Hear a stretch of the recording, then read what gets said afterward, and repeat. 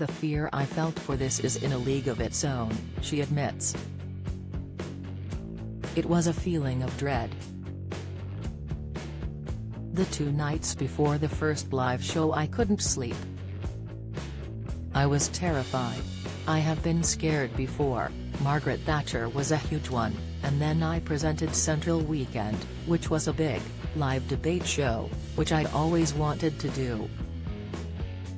I was nervous and I can remember pacing up and down beforehand, but those things are in my line of work, whereas Strictly Come Dancing is completely outside my expertise. I've never regretted it. It's an incredible opportunity and it's a great joy to be surrounded by really talented people who love what they do, but when you are in that moment on the dance floor it's incredibly exposing. You're going to stand there and be judged on how you look, how you move and how you come across. It's a bit like a Roman circus. Despite her fears, Kaye and partner Kaye Adams danced a sultry tango that turned them 21 points on the leaderboard, including a surprise 6 from notoriously difficult-to-please judge Craig Revel Horwood. Before the show, Kaye, 59, was dreading Strictly's sexier dances and being given the tango as her opening routine did not help. I was waiting on stage, standing in my dress with my fake drink thinking, oh my god, this looks like grab a granny night. She laughs. But my worries don't stop me going out. I'm a confident person and I'm not looking to seduce anyone. It's not really a set of skills that I need at this point in my life. It's left to Kaye's partner, Kaye, to ease the dance out of his nervous partner. He says, she was absolutely petrified, but you have to remember that Kaye has never danced in her life and she was about to do something in front of 10 million people, so I understand the nerves. It took a lot of courage, so for me it's a case of building up her confidence and making her believe that she can do it. And she's so determined. I don't think I've seen this level of perseverance from anyone I've taught before.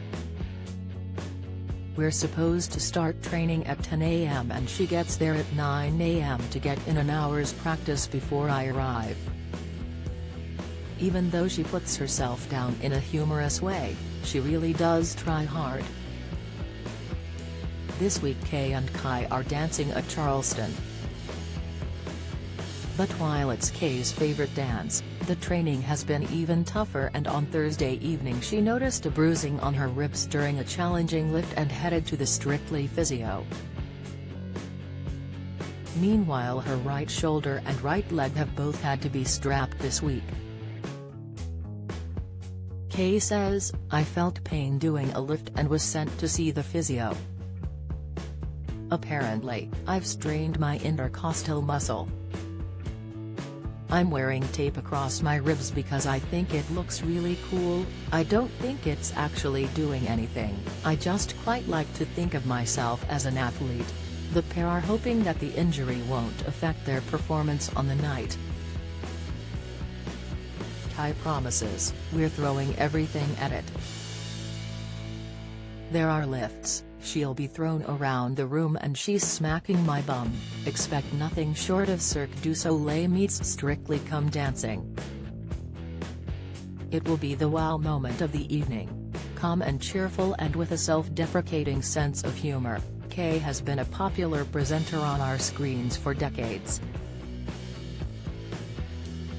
She's been a panelist on Have I Got News for You, took part in both Celebrity MasterChef and Celebrity Mastermind and recently launched her own podcast How to Be 60, where she interviews a host of celebrity guests on their attitudes to aging.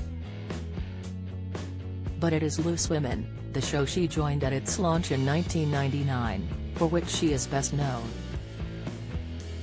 I absolutely love Loose Women and I'll stay as long as they'll have me, she says. I've been there 22 years.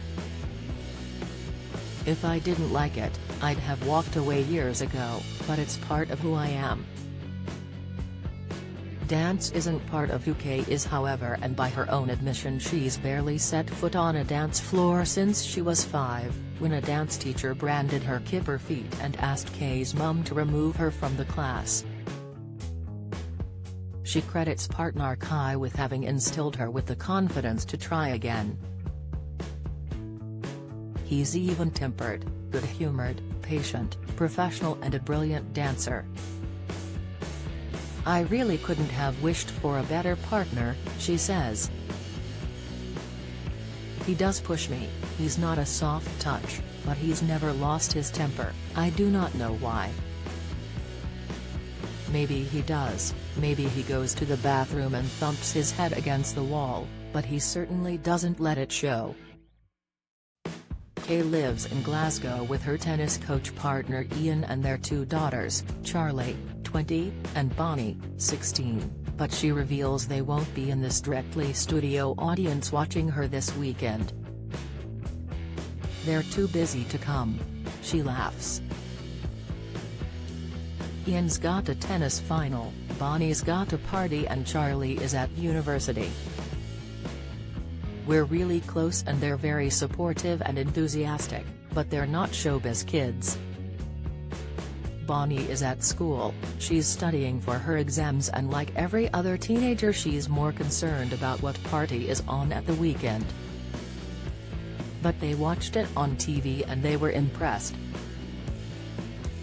They were prepared for the worst and girding their loins. Oh my god, what are we going to say to her if it's a disaster?